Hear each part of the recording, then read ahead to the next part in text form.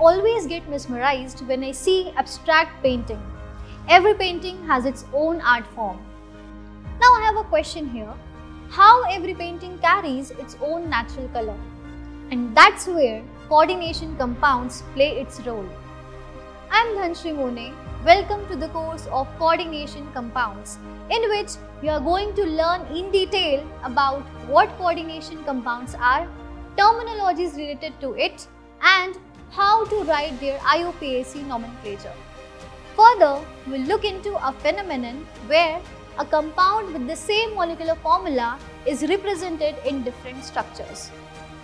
Whenever a compound is formed, it has a definite shape and geometry and exhibits some properties like color and magnetic behavior. Now, to understand how bonding takes place in coordination compounds, we'll study some of the theories like Werner's coordination theory, valence bond theory, and crystal field theory.